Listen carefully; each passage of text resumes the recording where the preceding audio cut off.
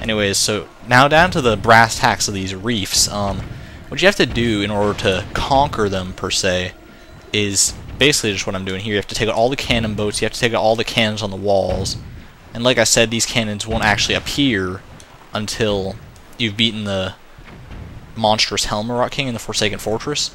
So you have to do that first. I think I remember actually coming here in a previous video and just being all shocked, like, what the hell, there ain't no cannons here. And then I looked it up, and for show enough. Uh-oh, dark storm clouds are billowing in. Jesus. Not gonna come across the thing, are we? Okay. Yeah. And the amount of cannons in the reef will depend on, like, the number of eyes in the reef, I guess. Like Cyclops Reef, I think probably has the least cannons, and they get more eyes in their reefs, because each reef has a certain amount of eyes in its name, and you'll see what I mean. Yeah, that's another thing. I have to get the chart for this island, too. The sea chart from the merman. But that should be the least of my concerns right now. Alrighty.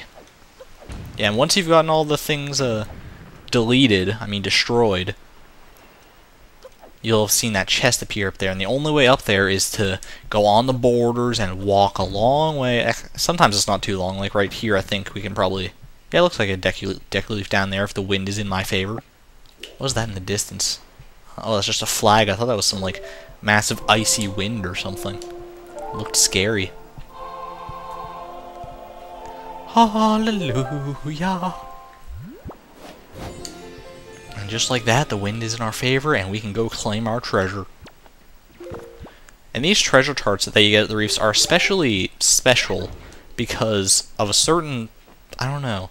I think every single treasure chart that you get from the reefs, because you will get a treasure chart at every single one, I'm pretty sure, they will lead to a treasure, and instead of that treasure being a heart piece or a silver rupee like it normally is, it's just another chart. Like, not another treasure chart, but like a special red chart. Like, there's some, like, submarine charts, platform charts, stuff like that.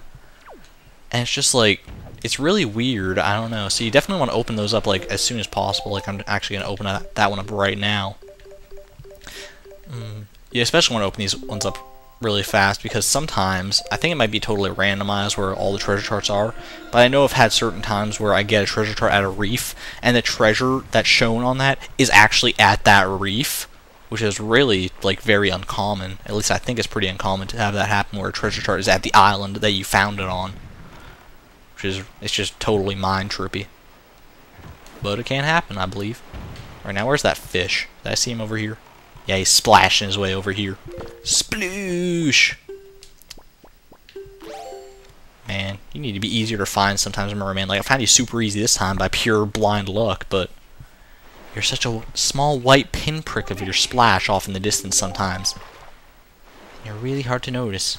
You need to get more chubby. You need to eat more pork loins and gain some mass. 2 eye reef. There you go. Yeah, and I think it goes from 1 to 6 eye reef.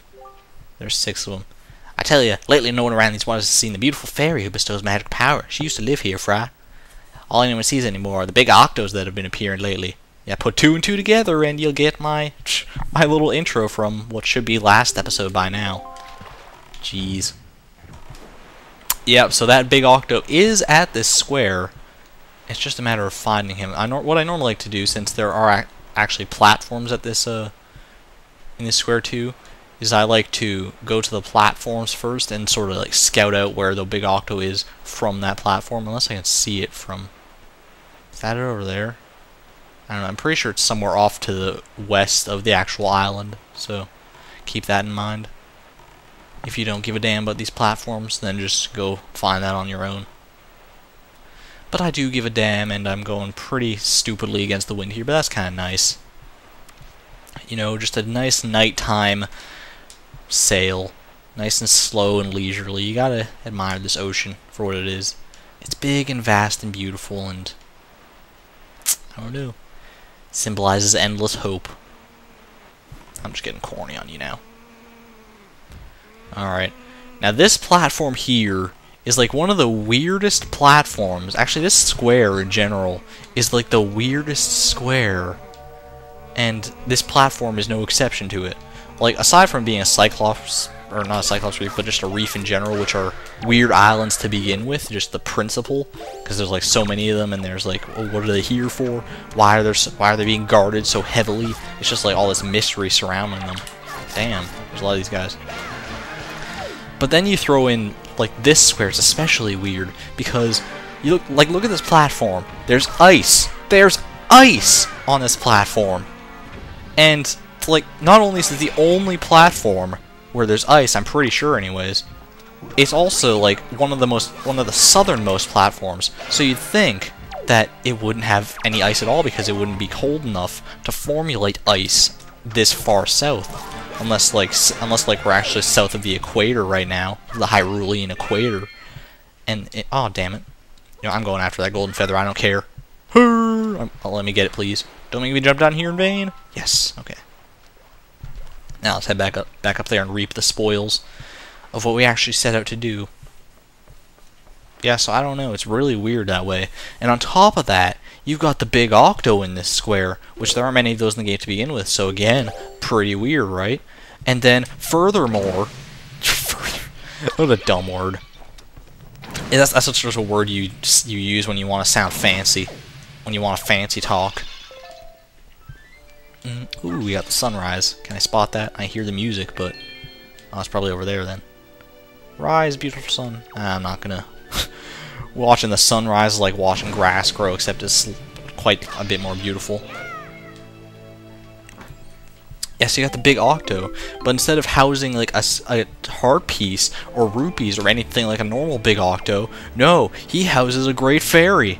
And wait a minute, there's more. That great fairy, well, you'll find out here in a second. I'm actually gonna. I know I already spoiled it last episode what she like gives you, but I'm just gonna let it play out on its own here, just because it's so funny and so randomly odd. Oh look, it's storming too. It's kind of nice. Alright, so somewhere in this general vicinity there should be a swarm of seagulls just around somewhere. Might as well get at my telescope. That thing doesn't see much use. Anyways, there you go. See right over there. There's a whole bunch of seagulls. Let's head their way because we know what that means. Oh, and I forgot to mention that this is also, I'm going to use my cannon this time, because I've been using the boomerang on these guys a bunch, and I figure I might as well show off that the cannon does work too. It's just a lot harder for me. But it does take out the eyes in one hit, which is really nice. I'm just not very good at aiming it. Yeah, but another thing that's weird about this is that this big octo is the only one in the game with 4 eyes, the least of any big octo. But it still has, like, debatably, it has the best reward of any of the big octos. And you'll see that in a minute here.